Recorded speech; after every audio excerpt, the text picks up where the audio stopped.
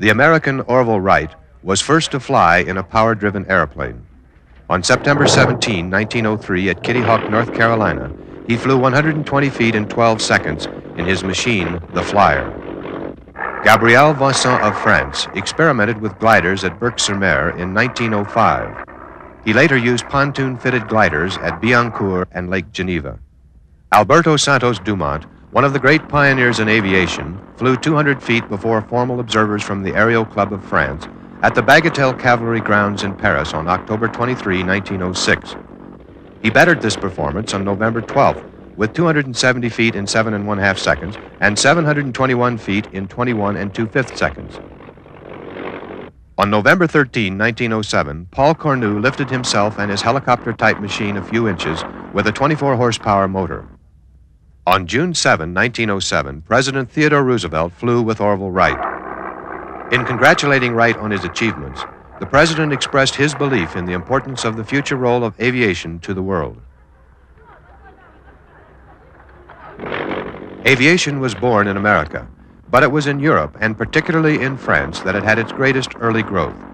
In addition to the accomplishments of Vincent and Santos Dumont, Maurice and Henri Farman were early airplane builders as well as pilots. In 1908, in France, Léon Lavasseur built the Antoinette, one of the best-known and most reliable aircraft of its day. It was a monoplane powered by a 58-horsepower engine. Rebuffed at home, the Wright brothers demonstrated their Wright Flyer near Le Mans, France on August 8, 1908. Disbelief in the Wright claims was dispelled, and the plane was purchased by France. After France, Italy was one of the first European countries to become interested in aviation. On February 9, 1909, De Lagrange of Rome formed an aviation club and invited Wilbur Wright to bring his plane to Rome to give flying lessons to Umberto Savoia, Prince of Italy, and Mario Calderara, who was to become one of Italy's most famous aviators. Santos Dumont, during September 1909, exhibited his aircraft, the Demoiselle. An aviation meeting was held by the champagne industry in August 1909 in France. Henri Farman won the distance prize. Subsequently, in France, multi-winged airplanes were constructed to accommodate heavier loads, but they were abandoned because of their inefficiency. On July 25, 1909, the French pilot Louis Blériot was first to fly the English Channel from Calais to Dover and won a prize of 4,000 francs.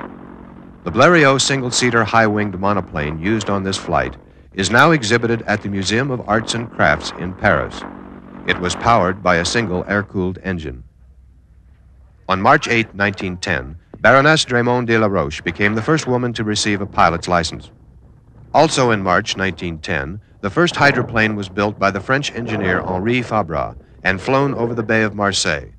Nicknamed the Canard, or Duck, it was powered by a 50-horsepower engine and weighed over 800 pounds. On September 23, 1910, Peruvian Georges Chavez was first to cross the Alps.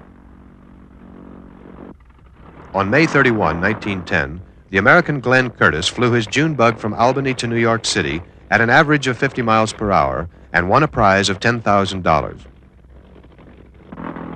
In 1910, the first passenger plane, the Lal-Bassar, was constructed in France. In August 1912, Samuel Cody won the British military airplane competition with his towering biplane, the Flying Cathedral. U.S. Army Captain Albert Berry made the first parachute jump from the Benoit's biplane of Tony Janis near St. Louis, Missouri on March 1, 1912, at an altitude of 1,500 feet. In September 1913, the French pilot Adolphe Pégoud became the world's first master of aerobatics, performing the loop and other evolutions. Pégoud's flying ability induced airplane builder Louis Blériot to develop new techniques. These experiments were conducted in 1913 under the auspices of the French Navy, with the idea of the future use of aviation in naval warfare. Later the same year, in France, Adolphe Pégoud parachuted from his Blériot airplane as the plane crashed.